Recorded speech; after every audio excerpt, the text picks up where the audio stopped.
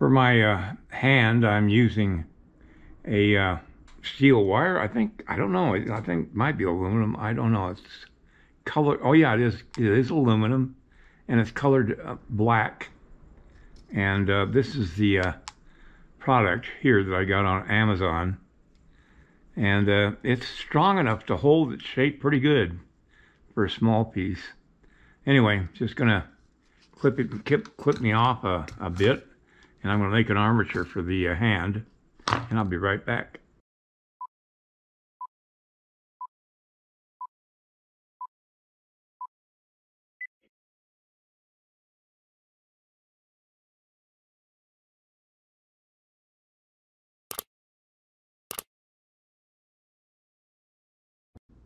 Okay, I'm just trying to do the palm of the hand. He's going to be holding a writing quirt. I was going to do the lariat in his hand, but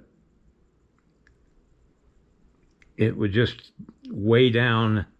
The weight of the lariat would cause it to droop the hand. And so I decided to put a quirt in his hand instead. Now, it doesn't look like much right now. It will eventually, but anyway, got to start it sometime. And I'm doing the hand right now and the wrist.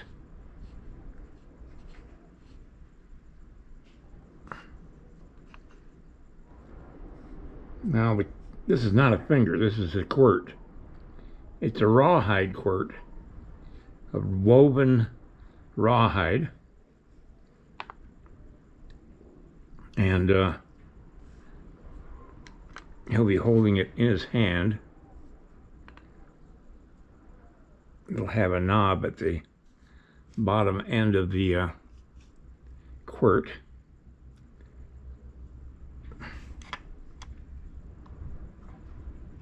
I gotta have something for the fingers and the thumb to wrap around, so that's why I'm doing that right now. Okay, I've mounted it on my jig because I can have a little more control on the hand, and I'm not smashing it accidentally or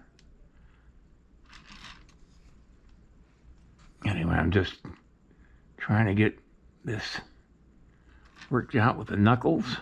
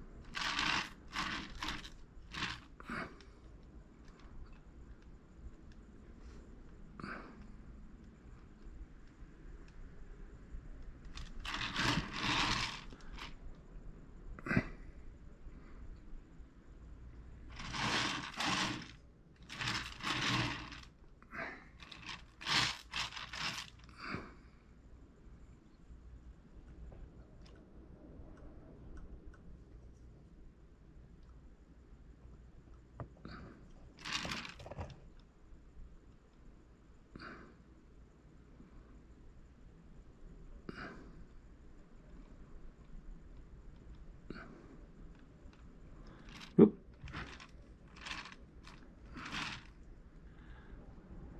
I might as well tell you now, I won't be here tomorrow or Friday. Tomorrow I've got to go get my driver's license renewed, and Friday I normally take off.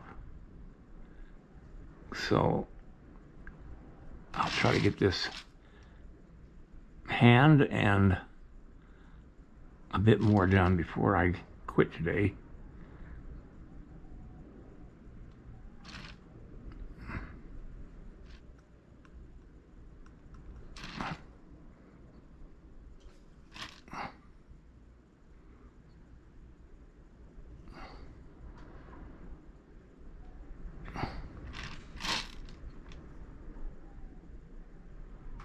Now it's time to put the hand in. Let's see, I better get my other pliers.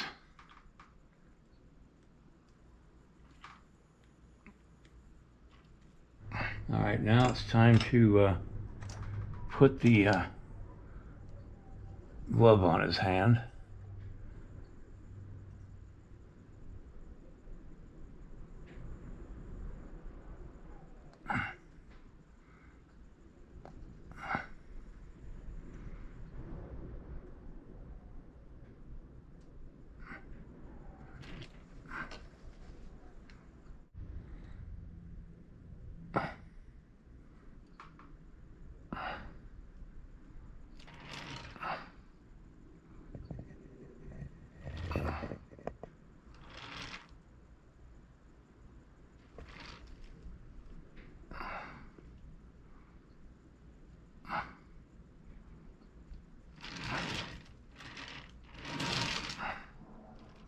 Now, he would have a loop that the of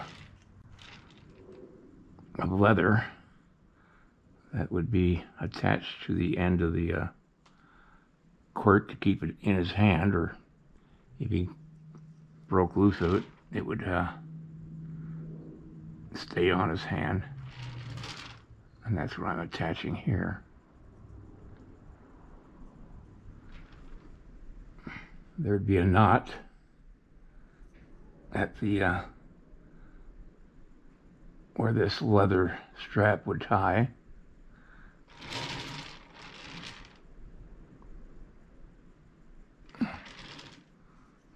I noticed that it was typical of some, not necessarily all,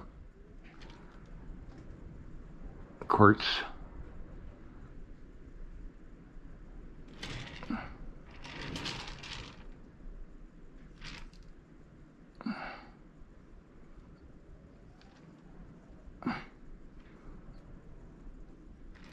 Put a few wrinkles in the glove.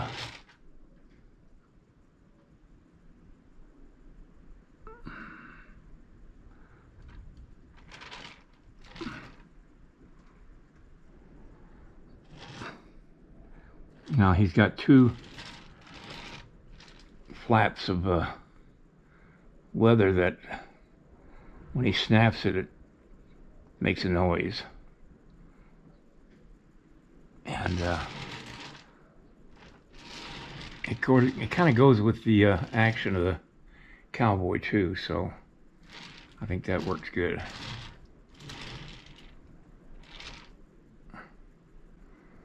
All right, I'm going to paint this in about a second. Okay, I'm just finishing up painting the glove.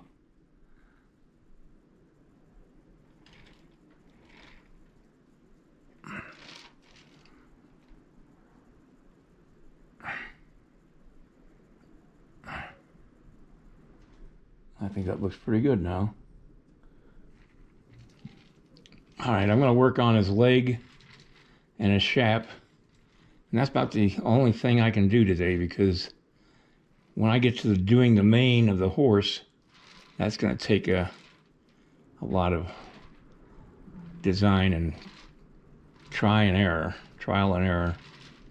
I've also got some wrinkles to do in the inside part of that sleeve, but I'll be right back. I've got to go clean my brush, and it is a water-soluble paint, so it can be cleaned.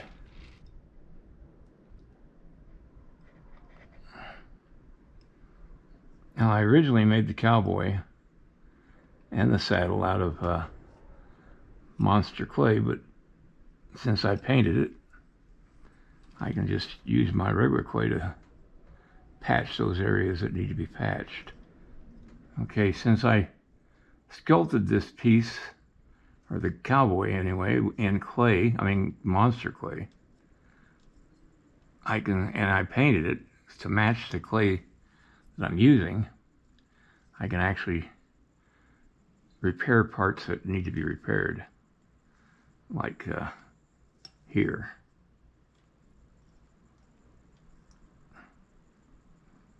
and it doesn't affect anything.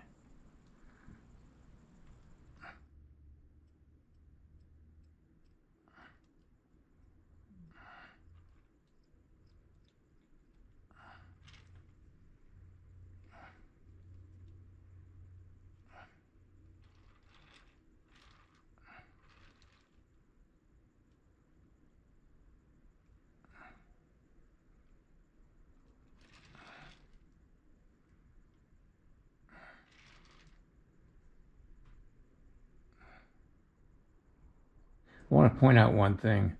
I painted this yesterday, and if I even touched it, it would move because it's very soft and warm in a warm climate. But right now I can tap it, and I'm putting a little pressure on it, enough that would have moved it in before I painted it. But because I got paint on it, it actually becomes a little stronger, which is a good thing. I'm going to put the tacks on the on the shaft.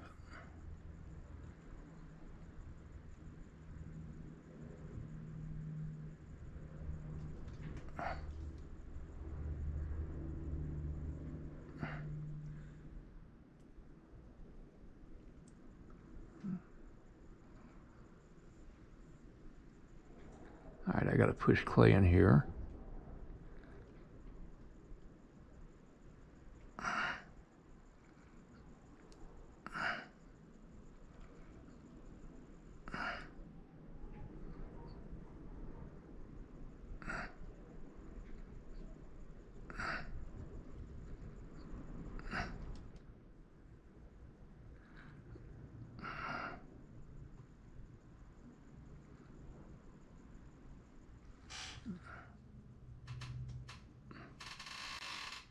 All right, that's going to have to do it for today.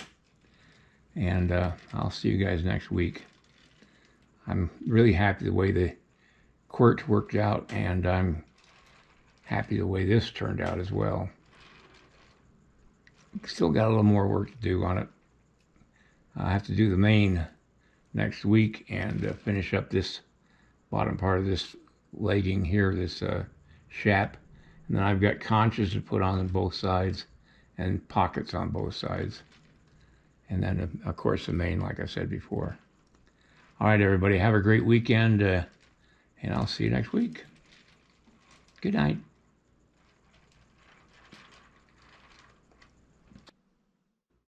If you like this video, please like and subscribe to my channel. It really would help me. Also, check out the link below this video. It will take you to a review of my 9 instructional videos that could be very helpful to you if you're thinking of sculpting. Good night, everybody.